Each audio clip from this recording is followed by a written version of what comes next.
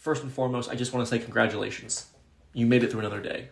You woke up, you did what you had to do, you came home, and you made it through another day. That's a win in my book. But you've probably been asking yourself and telling yourself, what's the point?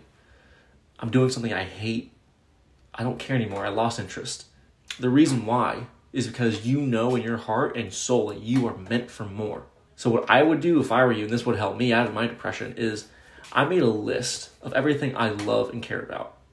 I made a list of everything I hate that I never want to do ever again.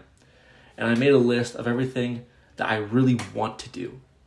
That will put you on the right track to finding the real you and your purpose.